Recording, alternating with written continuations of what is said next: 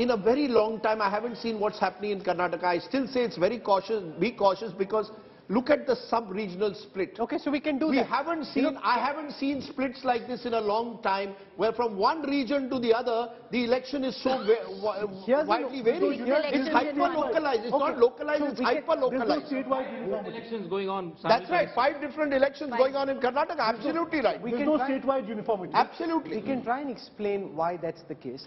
Here's a sense of the overall vote share. In comparison with the last elections, the Congress's vote share stands at 43%. That's 5% up from the 38 they had last time. BJP is exactly where it was. The Congress's gains are coming at the expense of the Janata Dal Secular, which is down from 18 to 13. 5% loss, virtually directly getting transferred to the Congress. And if I show you the region-wise breakup, you will now see why this is a region-by-region election.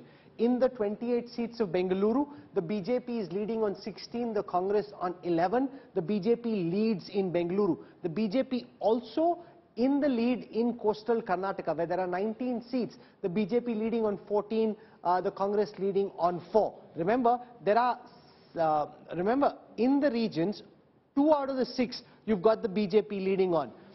When I come to Hyderabad, Karnataka, in Hyderabad, Karnataka, the Congress is 24, leads the BJP 10, the JDS 4. In central Karnataka, there are 23 seats here in central Karnataka, the Congress leading on 12 and the BJP on 9. In Old Mysuru, which is where the Congress's biggest wins are coming from, this is the area where the JDS did well in the last election and in elections in the past, because the BJP's vote share has gone up. Remember what's happening here. The BJP's vote share has gone up in Old Mysuru, which is why the Congress is winning more seats. The Congress is gaining at the expense of the Janata Dal Secular. Here the Congress has 37 leads, 17 up from the last elections. The JDS at 26. Rahul, your mic's this thing, but you know, here is your mic needs to be looked at. I was just told by the producer. But here is the big news. So after having given Supriya Srinath a hard time, just as she's left, guess what? As per the local channels, Congress now pulling away, because they are now in some of the assessments at 1-1, and 1-1. Preeti knows why I'm getting excited once it crosses 120, because there's a sweepstakes on offer, and typically I want someone else to buy my birthday cake and not me. But the truth of the matter is, this is what we've been all saying in the past, and we asked this to Dr. Qureshi, this bump factor, that the leader tends to get a disproportionate share. Sandeep Shastri will have to answer this one day in all his analysis of the last mile close fights. But for the first time in since an hour, the Congress may be in a slightly more comfortable position at 120. We are showing 116, but there is some hope for them that they could win some of these close contests. I still say many rounds to go.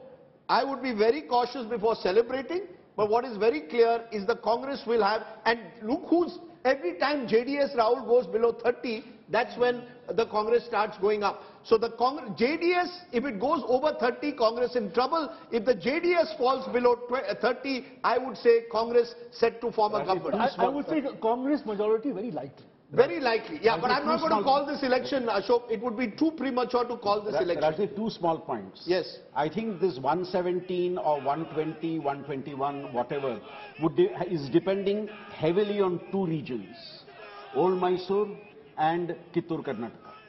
If in these 2 regions the Congress is able to maintain the lead it is having now, I think these numbers will hold and maybe go a little beyond that. So are we looking at the moment, and it's very, it's virtually real time, at the moment a Congress between 120 and 130 possibly. We can gamify that. Okay, let's gamify. 120 to 135. Please gamify it. More than that. 130 unlikely. 130 unlikely, 120 possible. 20, 22, 23, that's where okay.